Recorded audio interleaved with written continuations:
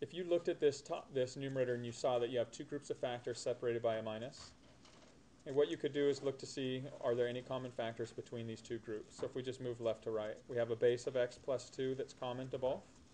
So we're always going to factor out the smallest power. So what's smaller, 3/4 or negative 1/4? Always take out the negative or whatever's furthest to the left on the number line.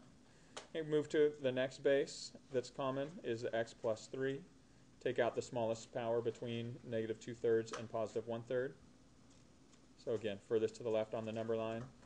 Whatever is going to be left inside will have that same form as the original. One group minus the other group.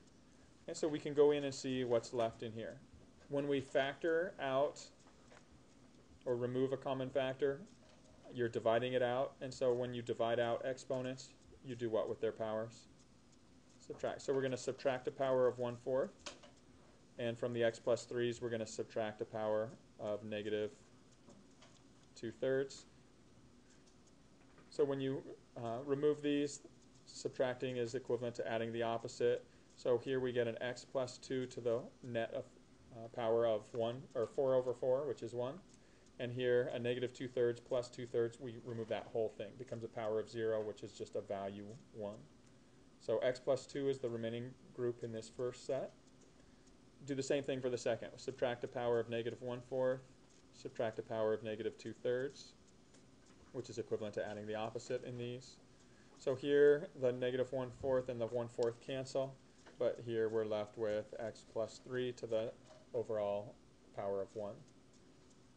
Okay, this is all taken to x plus 2 to the, when you take a power to a power, you multiply, so 3 times 2 is 6/4. You can reduce this. I'm going to leave it just because I already know what's going to happen in this problem, and you need it to be in fourths anyway.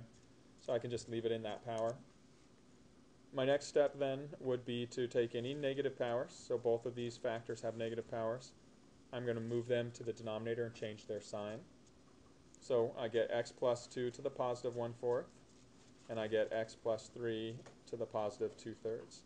So I'm getting rid of my negative powers just by moving them into the denominator of our fraction. And then the final thing is to simplify what you have here. So we have an x plus 2, and then a minus x, and then a minus 3. So when we look at the overall value here, we have a negative 1 in our numerator. We have this common base of x plus 2. So we're going to add their powers. 6/4 plus 1/4 gives you 7/4.